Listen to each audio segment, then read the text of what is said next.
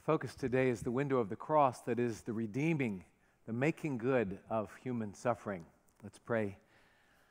Lord Jesus Christ, who went not to glory first, but suffered on the cross, grant that we might see the power that your death has in the midst of a world such as this. It's in your name that we pray, asking that your Holy Spirit would indeed illumine us as we read your word. In Jesus' name, amen. From 1 Peter 4, we read, "Beloved, do not be surprised at the fiery ordeal when it comes upon you to test you, as though something strange were happening to you.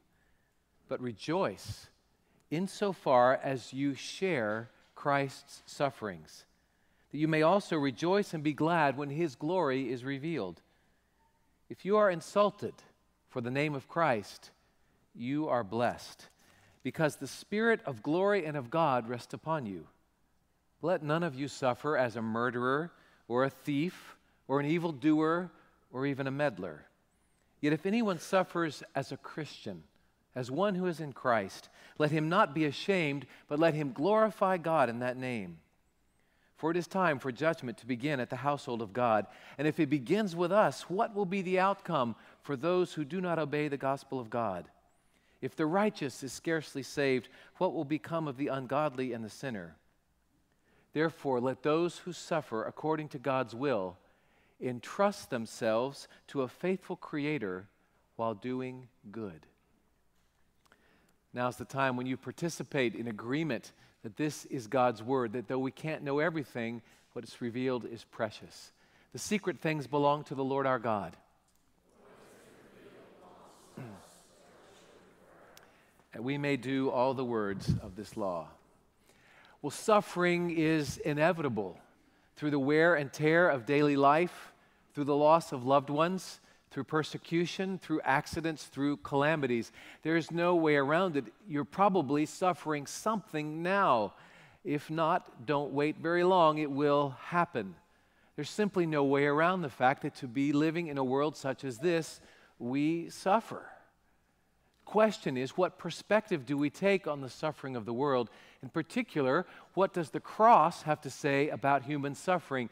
Is it any different than that which other religions and other philosophies offer us? We'll have 4 layers through which I'd like to look at suffering with you today. And the first one is this: the cross tells us not to be surprised by the reality of suffering.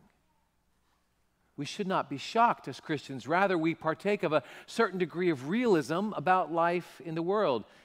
You saw what Peter said. Beloved, do not be surprised at the fiery ordeal when it comes among you. When stuff happens, it's normal. Now, it astounds me, actually, living in a post-Christian culture, how surprised people who have no thought of this are when acts of terrorism occur, or when accidents happen, or when a hurricane blows through. They stand with perfectly stunned faces, asking for the first time, why does this happen? If there's a God, how could God let this occur? Now, I try to be patient. I try to be patient, particularly with people who are in pain. But as a guy who's been studying theology a long time, I want to ask, are you just now thinking about that?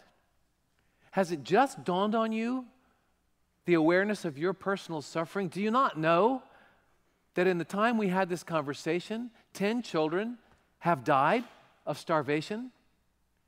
That every hour of every day, landslides tumble, cars crash, cancers kill, boats sink.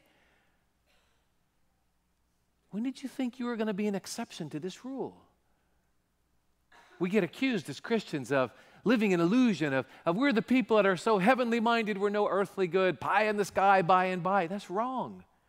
There's no other religion on the face of the earth that looks reality so squarely in the jaw and says, do not be surprised at the fiery trial that comes upon you, as if something strange were occurring. We expect it. Life in the world is suffering. It is loss, it is grief, it is bodily breakdown, it is accident, it is calamity. We face it understanding that the God who created the world free with its own existence who is a good and loving God, has created a world where evil actually occurs and accidents happen. We struggle with that, but we're not surprised by it. That's the first thing to say about suffering. It's a reality, and Christian realism sails straight into that headwind and says we face it straight up. No blinders, no expectation that aging and death is going to make an exception in our case. If that's all we had to say, we would simply be joining the cynics of the world who say, yes, I expect things to go wrong. But thankfully, we have a whole lot more to say, don't we? For the cross not only tells us not to be surprised at suffering, number two, the cross tells us that God is with us in suffering. Now that may seem like an old news to you, but you know it's different than every other philosophy or religion on the face of the earth. You know, the brave cynic who says there is no God, the atheist says, I am alone in my suffering, and I face it as bravely as I can. Other religions say God is removed from the human problem. He would not sully himself with getting down in our midst. Still, other religions would say there is no such thing as a personal God. There is just a force, a oneness to which we are all returning. The idea that a God would be personally interested in my suffering is ridiculous. We believe that our God is with us, present in suffering. The book of Hebrews is so eloquent about this. Let's see the quote from Hebrews up there. It says, since the children, that would be us, share in flesh and blood, God himself partook of the same things. Our God stepped into the world so that he could experience from within the life of suffering that you and I experience. He took up skin and bones, raw nerve endings, experienced fatigue, rejection, exhaustion, difficulty. Hebrews goes on to say that he himself uttered loud cries in his supplications. God perfected the one who was already perfect through suffering. Scripture says that God stepped into the world in order to suffer, not just on the cross, but through an entire lifetime of faithful living in the face of the resistance and the loss we all face. Don't you find that when you're going through something that it makes all the difference if there's someone who will come alongside you and simply be with you or hold your hand or even better do those things and say, I know what you've been through. I've been through that heart surgery too. Let me tell you, I know that your chest hurts right now. I've felt it. Think about my father, the time he went through his colon cancer surgery. My dad was not known as a person of many words. Now, I knew that he had just pages and pages of poetry running through his mind all the time.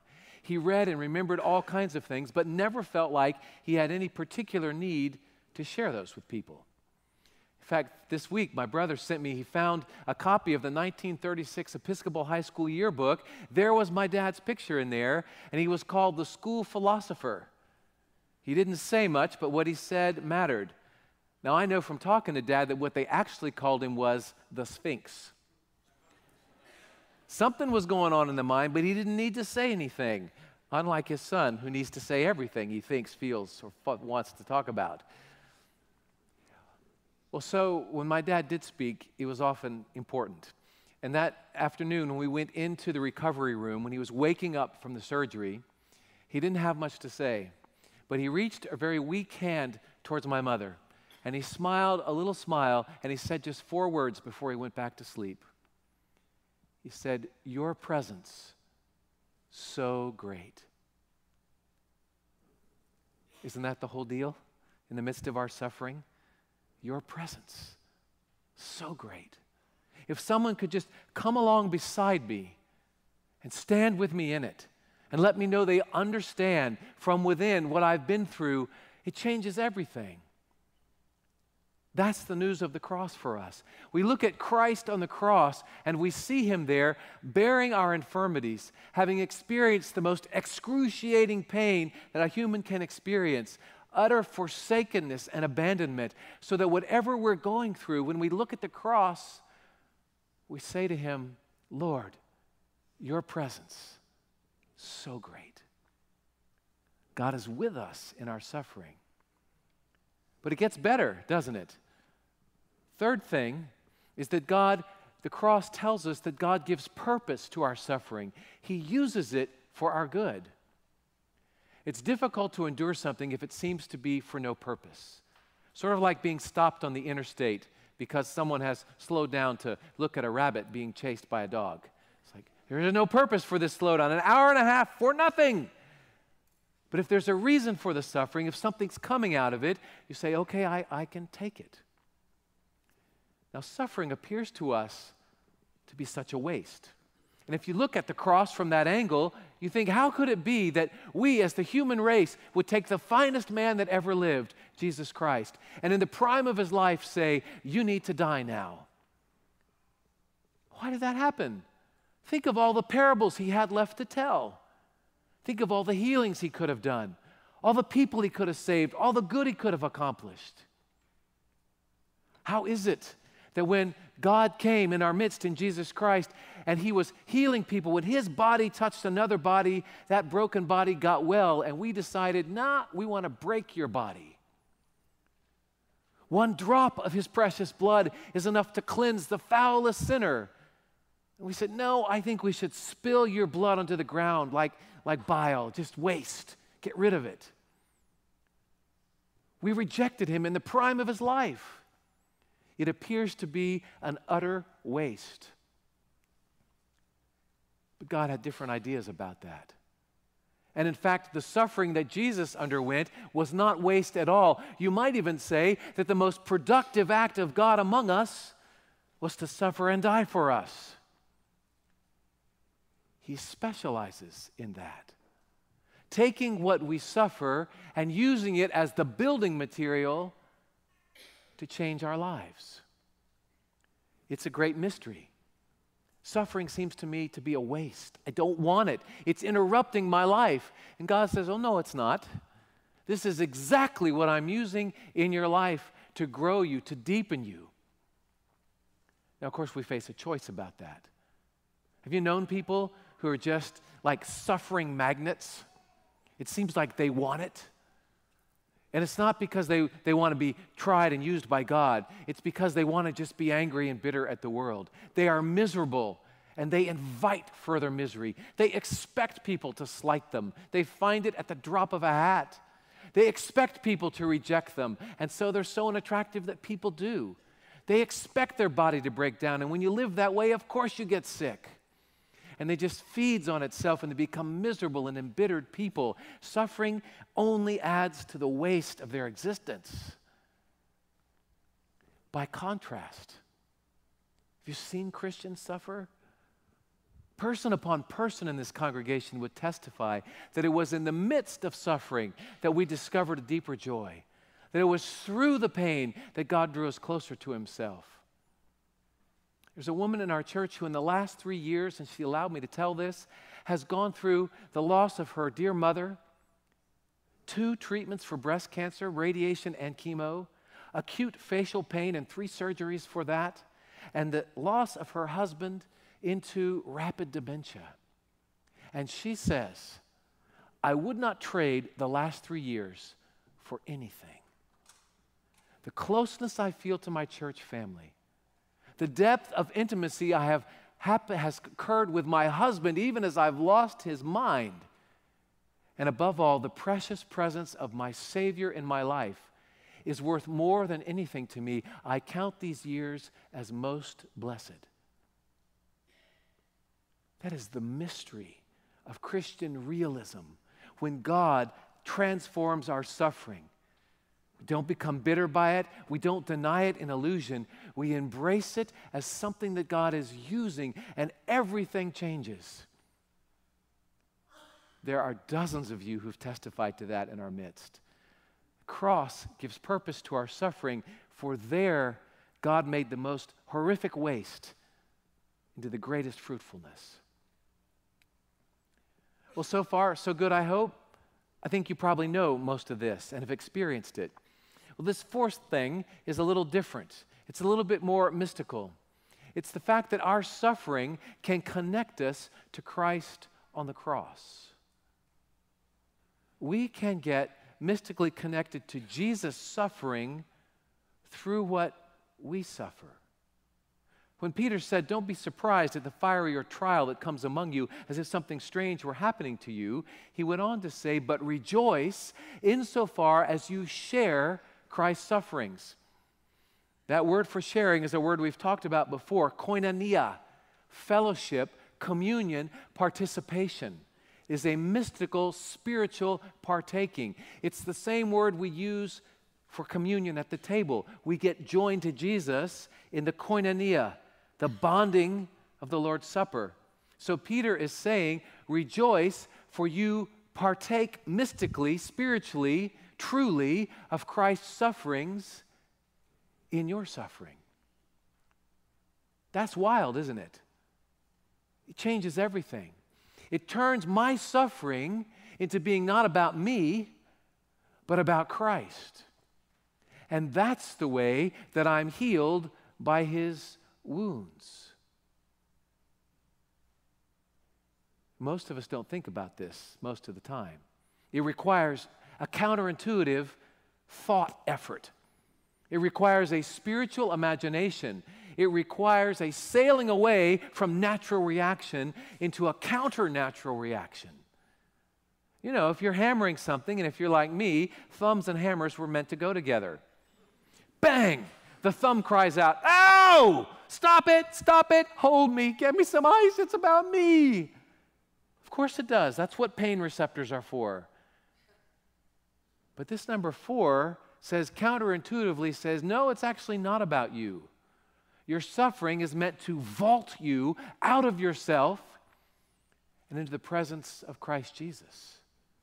To sail against it and say, even as I'm experiencing this pain, I am being linked to the pain that Christ feels for a broken and lost world, and I'm getting closer to His heartbeat for His people through it. How does this work?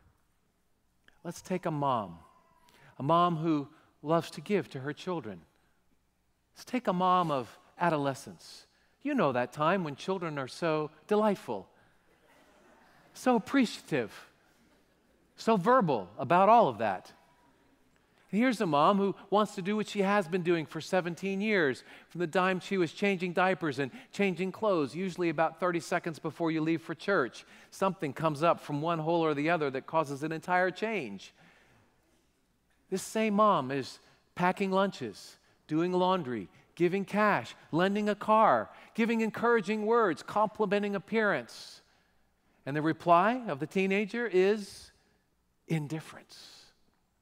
At the very time when this person on the edge of adulthood should be rising up and saying to mom, "You are blessed. I crown you with thankfulness." This didn't happen in your house? Instead, what happens is the barbs of snide remarks, the thorn of neglect. The mom is given a crown of thorns. And suddenly, in her prayers, she realizes, I get it now, Jesus. You came to us to give your life, and we scorned you. We should have crowned you as the King of Kings and Lord of Lords. Instead, we jammed piercing thorns upon your head and made you bleed. I feel that now. Take me up into your love for a world full of prodigal sons and daughters. Take me up into your broken heart for a people who remain indifferent to all your bounty towards us. Let me share in what you are experiencing. And then her wounds are joining her to the wounds of Christ. My friend Dawn Eden wrote this in a book. She said, "There is room in the wounds of Christ for your wounds. Rich wounds, yet visible above, in beauty glorified. Christ showed the nail prints in His resurrected body to Thomas. He bears those wounds still and says, there is room for all of your wounds in mine, if you would lift beyond yourself." Peter said, "For by His wounds you are healed." Not by your self-help group, not by your prescription, not by the salve that heals the physical wounds, but by Christ's wounds, your wounds are healed. Somehow, to have total healing from all I've suffered, I've got to be connected to Christ. How do you do that? Well, Peter told us that as well. He said, you imitate Jesus. He said in chapter 2 of 1 Peter, when Christ was reviled, he did not revile in return. When he was cursed, he blessed. He continued entrusting himself to his Father. So Peter would repeat in chapter 4, so let those who suffer according to the will of God entrust themselves to a faithful Creator and continue to do good. When we are in pain, we think, all right, this is the moment God's abandoned me. He took care of me all the way to this point, now he's quit on me. Peter says, no, right in the midst of that suffering, in the midst of the grief, when the pain is crying out, then when you don't feel God at all, do the counterintuitive thing. Call him your faithful Father. Praise him for being your Creator and commit yourself to him. When Jesus was hung on the cross with his arms outstretched, he cried out, my God, why have you forsaken me? This man who was as close to God as anybody who ever breathed in skin felt no presence of his Father, no trace of him in the universe. And he said, Father, into your hands I commit my spirit. So we too, when we want to curse, praise. When we want to be sidelined by pain, continue to do good. And then we get the mystical link. Let me close with an illustration. A few weeks ago, when we talked about the cross as sacrifice and offering, we looked at the story of God requiring Abraham to offer Isaac, his only son whom he loved. We connected it to the cross where the Father offered his only son to us. And I told you the story of my friend Rhonda Smith, the musician, who in working on a song about the sacrifice of Isaac had a breakthrough in the grief she had from losing a young son years before. Well, after that sermon, I realized I needed to get in touch with Rhonda again. It had been a long time. So I Facebooked with her, and not coincidentally, turns out she's studying to be a Methodist pastor. And she had just preached a sermon where she told the story of the day of that son's funeral as a way to deal with grief. And reading her sermon, I discovered why she had been open to that moment of breakthrough in the basement working on the song. She talked about that day right before the funeral began when they were gathered around the graveside. And she said she watched her second son on the shoulders of his grandfather. And she looked at her husband with his drooping, sagging shoulders as the little tiny casket was put down into the grave. And she looked around at her family with her and the children that she had. And she said, all of a sudden, I knew what I had to do. And she sang, Jesus loves me, he who died. Heaven's gates will open wide. He will wash away our sins. Let this little child come in. She said she saw her husband straighten up. She saw her second son reach towards her. She scooped him into her arms. She said, in the moment when I wanted to curse God and I sang, I realized I had returned to my God. I had returned to my Creator, to the one who had also lost a son, and not merely to accident, but to brutal rejection and horrifying pain. In that moment, counterintuitively, when we might have been unable to speak or too embarrassed to utter a word, she sang. She praised.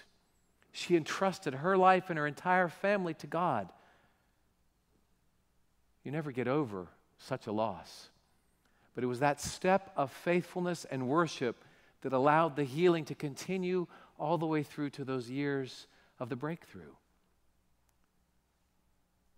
The mystery of the cross and the redeeming of our suffering is that we have completely realistic eyes about the reality that we will suffer even as our Lord did. That he is with us in that suffering, that he knows how it is with us. And not one bit of our pain or suffering needs to be wasted. He makes it into something else. But even more, when we mystically, counterintuitively, imaginatively find the connection between our pain and the sufferings of Christ, we get lifted beyond ourselves and discover it's not about me, it's about Him. And as we are gazing upon Him, dismissing the pain that is screaming, we discover the truth that by His wounds, we are healed. Let's pray. Oh Lord Jesus, though some of us in this room do not feel You now, into Your hands we commit our spirits. Oh Lord, though it is counter to the screaming of our suffering, we praise You as the God who has endured all that we have endured and more, as the God who is transforming suffering into the building materials of faithful lives. Join us to Your heartbeat for this lost and broken world. Let our woundedness propel us into being with You, taking the blessing of the cross to the ends of the earth. Amen.